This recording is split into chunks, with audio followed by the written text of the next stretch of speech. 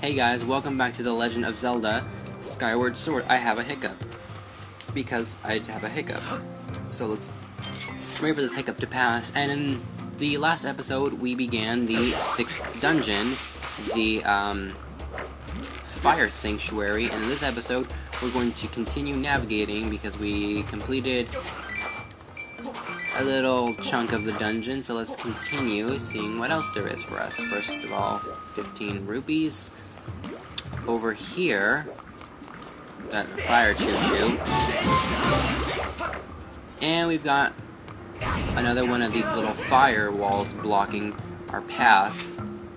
And the same mechanic that we had to do to get in here. Now, to do this room, or we're kind of outside, so I don't really know how to explain this as a room. But in here, this area, what we're going to want to do is first we're going to want to get a ton of rupees right here. We're going to want to be careful because these green things apparently can hurt us. I didn't really remember that they could hurt us. But if we could get some hearts, please, that would be nice. A fairy? No, please let me get a fairy. Good, now we've got 2 fairies for this dungeon in case I die, which I feel like I might die. I don't have any. I'm running low on the hearts, and this is just going to be rupees. I would like some hearts to restore my health. That would be cool, but if we go through right here and not get hurt along the way, we're gonna get some more of these weird plant things that drop off water. We're gonna get something that gives us just a rupee when I don't need a rupee. What we're going to want to do in this here, let's get rid of this thing over here, and let's get this treasure, which is probably just some kind of nothing kind of treasure, honestly. Yeah, that's what I was assuming. Just gonna be a little monster horn. So let's just collect a little monster horn, and we've got one of them, so I guess that's kind of helpful. What we want to do first of all is we want to get out our sword, and we want to stab right there, turn around, and throw this water thing, this little water fruit, at this frog structure, and we'll be good to go. Now I want to see if there's something beyond over here, because it looks like there is, but I may just be mistaken again. So we can continue and head on over here, where we've got these guys, and these guys, and this guy to deal with. So, hello, all you enemies that just got destroyed. So, goodbye, all enemies that just got destroyed. Okay, here another enemy, or I'm probably just hearing things. And how come none of these things are giving me hearts? Does this game not understand that I need some hearts? Am I not carrying around? I'm carrying around a heart medal. Could I please get some hearts? That'd be super nice. And I just realized I'm also carrying around a quiver, and I guess a quiver would be nice to carry around at this portion of the game. You know, because we have so many things that involve arrows to shoot at, especially the whole scrapper thing. That'd be good. Anyway, right here, we've got a little bit of kind of a little mid-boss right here. If I can get on top of this thing. Nope. Okay. What we want to do is we want to stand on top of one of these things, just like we did before, and we want to come over here to where these fruit are at, because what we want to do is with these fruits, we want to toss it at one of them, and by tossing at one of them, it'll harden it to where we can crack it. Whoa. And by doing that, you know what? You're just gonna have to probably just kill me in a second, because this isn't going well. But how about you just lift me up on one of these platforms, I pick up this fruit, I turn around, I explain what we have to do, we throw the fruit at the thing, the lava hardens, we slash away at our sword. That will lower the lava in that room, thus lowering the lava in that room where we saw that guy in the last episode just hanging out there. Hey, I was watching you, pal. You really sucked into those lava fingers. Amazing stuff. And if you don't mind doing one more thing while you're at it, how about you get me down from here? You know what? No, I don't want to use one of my fairies. I want to wait until I die, then it'll bring me back to health. Or if I can get some hearts somewhere. Thank you, hearts. But I still need a little bit more than that. Anyway, we'll be back in this room over here, where we saw... where is he? This guy right here. So let's actually pull down this switch, lowering the lever. I almost said level. Lowering the lever and bringing this guy down. I'm saved. I don't know who you are or where you're from. Are you here looking for the treasure too? I'm looking here for a flame. Possibly it's the same treasure. Well, no point in trying to hide it. There's only one reason you would have for coming so far in here. I can see it on your face. You're here because of the legend of the sleeping statue. Ah, there's that sleeping statue that we heard about in the last episode. As thanks, I'm gonna give you a replacement for my secret stash. Don't go nowhere. Oh, that's so nice. Anyway, I believe what we're gonna get here. They've been They've been in a buried treasure chest, so they ain't dirty or nothing. I believe right here what we're going to get is none other than the dungeon item, the magma mitts. These are way better than the digging mitts, and believe it or not, these will actually help us dig underground, which is another feature in this dungeon that we'll be doing. So, if we come over here, and first, that's it, I get one heart. I get one heart. That's it, I need like more hearts than that. Come on, game. Give me some more hearts. Oh, this is going to be where we're actually going to burrow, and digging under here, and shaking the Wii remote, we'll be able to go through break through these rocks. How are these mitts treating you? If you want to get a good look above ground by pressing Z. Got it? Press Z to see above ground. And by doing that, we can actually see where we're actually going. But let's do this. Kick that bomb over there. Step back a bit.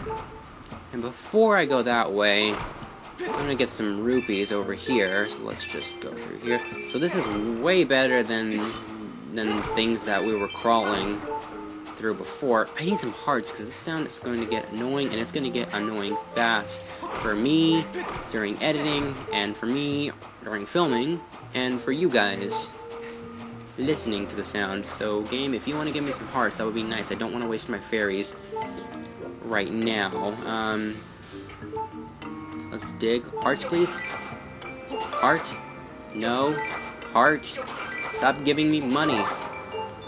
You'll give me one heart in all of that. Well, alrighty then.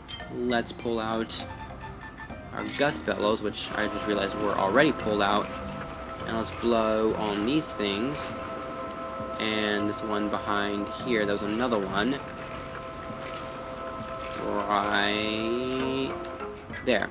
Now, hearts, please. Heart. Heart. I'm carrying a heart medal with me. Shouldn't I be getting some hearts? Anyway, can't go through there, so let's actually burrow under the ground right here. It'll either say dig or it'll say burrow for us, telling us what to do. Now here we're going to have these switches. By pressing these switches, it will move. You see how this bottom gate right here matches with this top one? And when we do this, it will now move that gate for us, making life easier. So let's crawl back up here to the top.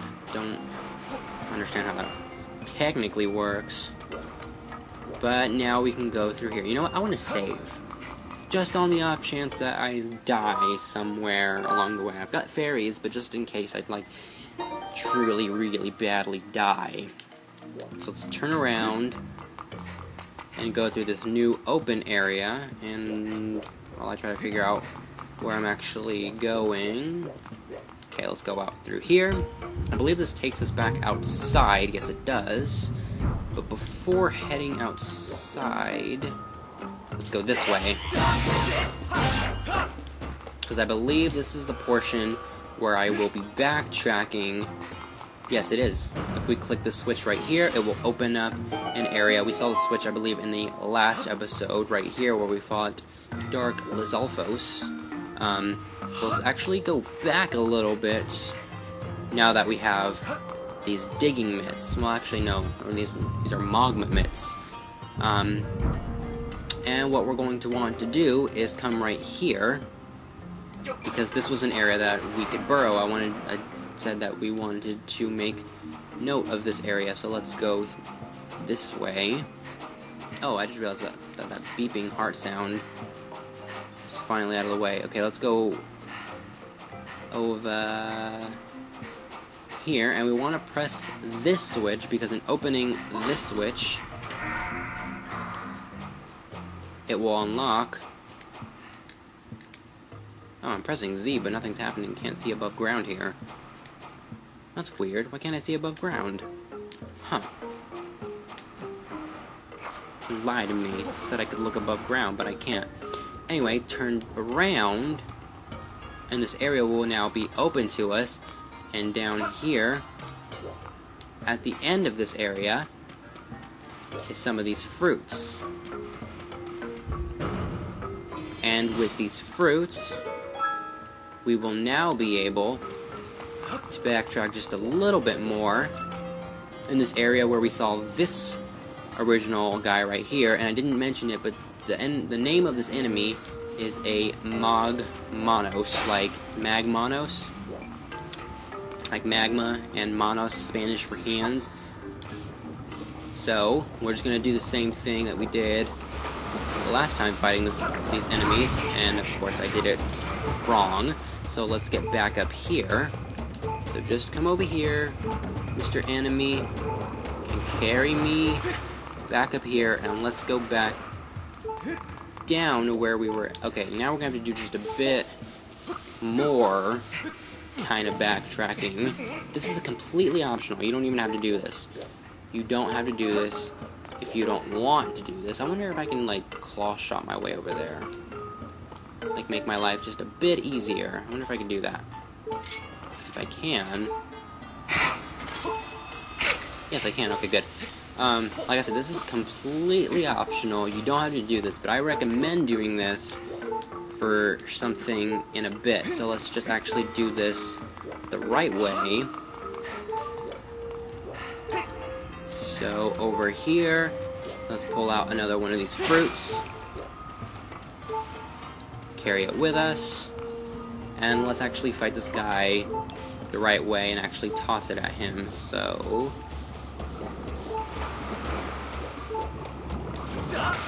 perfect. And then once we do that, we'll destroy him, and this lava area will sink down even lower. And over here, in this area that we could not access before because it was filled with lava, will lead us to our prize. And right here, if I can open it, this will give us empty bottle number 4, and I believe that is the fourth and final bottle of the Zelda game, and of Skyward Sword, and I believe this is the only Zelda game that has 4 empty bottles, I believe. I think it's the only one that does that. I believe other ones have, like, maybe 6, I'm not actually sure, but now to get out of here, we're gonna head over here. So this was, like I said, completely optional. You did not have to do this at all, but I wanted to show it off because it's something worth showing, obviously. Oops, going the wrong way. Now to get back over there is how? Aha, back through over here, because we opened up gate over here. So getting empty bottle number 4 is completely optional, and I don't even know what I'm talking about anymore. But now let's head. Is this where we... No, we want to go out this way. Actually, no. What we want to do, I believe, is with our claw shots, and we can actually... No? Wait, no, because this will just take us back around. We want to actually go out of here, so we're going to have to backtrack. Just now we have to go forward through a portion of the dungeon that we already went through, but not so much because the switch over here is open for us. And can I get some hearts, please? Yes, thank you. And this sound. And can I get some more? Nope. Okay, fine. Whatever. Anyway, let's go back over here and continue going through the rest of this dungeon now.